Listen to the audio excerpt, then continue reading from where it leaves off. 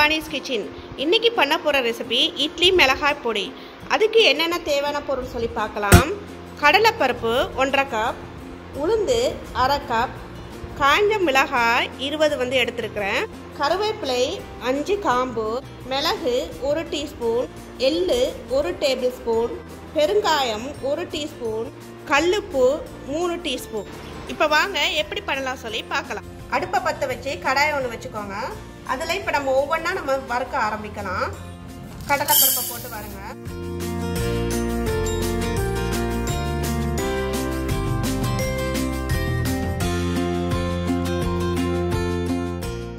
இது நான் வீட்டில் செஞ்சு சாப்பிட்ற மிளகாய் பொடி ரெசிபி தான் உங்களுக்கு நான் சொல்கிறேன். ரொம்ப நல்லாயிருக்கும், செஞ்சு பாருங்கள்.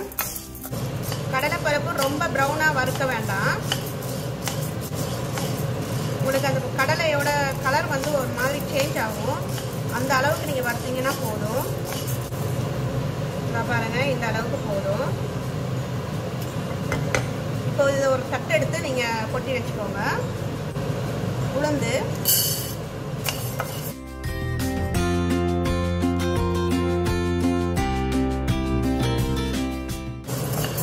உளுந்து வறுக்கும் போதே நல்லா வாசனை வரும்.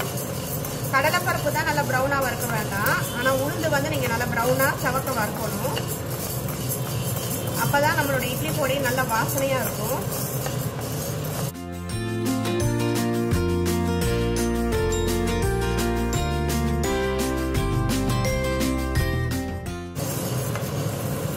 இதை பாருங்கள், உளுந்து நல்லா சவக்க வறுத்தாச்சு.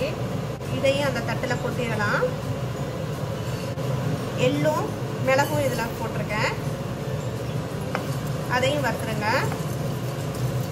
எள்ளு உங்களுக்கு பிடிக்காதுன்னா நீங்கள் அதை விட்டுறலாம். இது ரொம்ப நேரம் வறுக்க தேவையில்ல. எள்ளு வெடிக்க ஆரம்பிக்கும் போது நீங்கள் அதை எடுத்துருங்க. காஞ்ச மிளகாய்,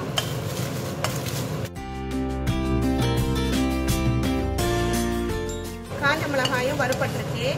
அதோட தோல் கலர் சேஞ்ச் ஆயிடுச்சு. அதையும் எடுத்துடலாம். கருவேப்பிலை சேருங்க.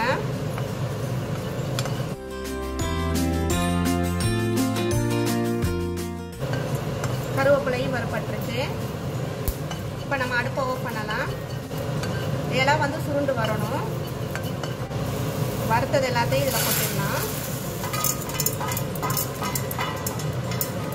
இது நல்லா ஆறட்டும். ஆறினதுக்கு அப்புறம் தான் நம்ம மிக்சியில் போட்டு அரைக்கணும். அது வரைக்கும் நம்ம வெயிட் பண்ணலாம். சூட்டோட அரைக்காதீங்க, கொஞ்சம் நல்லா ஆறினதுக்கப்புறம் அரைங்க. அது மாதிரி மிக்சி ஜார் உங்களுக்கு ஈரமாக இல்லாத மாதிரி பார்த்துக்கோங்க. ஈரத்தோட அரைச்சிங்கனாலும் ரொம்ப நாள் வச்சுக்க முடியாது. இப்போ ஆறிடுச்சு, நம்ம அரைக்க ஆரம்பிக்கலாம். முதல்ல மிளகாயை போட்டு அரைங்க.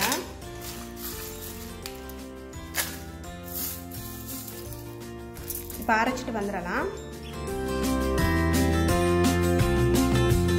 மிளகாய் அரைச்சாச்சு. இப்போ கடலை பருப்பை சேர்த்து அரைச்சிடலாம்.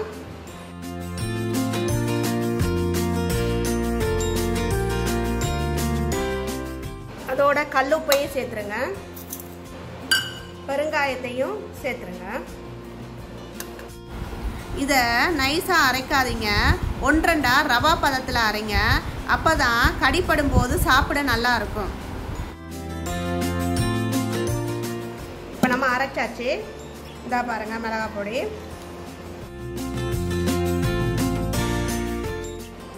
இது அரைச்ச சூடு இருக்கும், அதனால் கொஞ்சம் நேரம் கழித்து நீங்கள் பொட்டிலில் சிப் பண்ணுங்கள். இது நான் சொன்ன அளவு எல்லாமே கரெக்டாக இருக்குது. உப்புல இருந்து காரம் வரைக்கும் கரெக்டாக இருக்குது. அதனால் நீங்கள் எதையுமே சேஞ்ச் பண்ணிக்க வேண்டாம். நீங்கள் அப்படியே போடுங்க, கரெக்டாக வரும். எல்லோரும் சப்ஸ்கிரைப் பண்ணுறீங்க, நான் பக்கத்தில் இருக்க பெல் பட்டனை ப்ரெஸ் பண்ண மறந்துடுறீங்க. அதை கட்டாயம் ப்ரெஸ் பண்ணுங்கள். அப்போ தான் நான் போடுற ஒவ்வொரு வீடியோவும் உங்களுக்கு கரெக்டாக தெரிய வரும். இல்லைன்னா நான் போடுற வீடியோ உங்களுக்கு வராது. இந்த இட்லி மிளகாய் பொடி உங்களுக்கு பிடிச்சிருந்தா லைக் பண்ணுங்கள், ஷேர் பண்ணுங்கள், சப்ஸ்கிரைப் பண்ணுங்கள். பக்கத்தில் இருக்க பெல் பட்டனை ப்ரெஸ் பண்ணால் மறந்துடாதீங்க. தேங்க்யூ ஃபார் வாட்சிங்.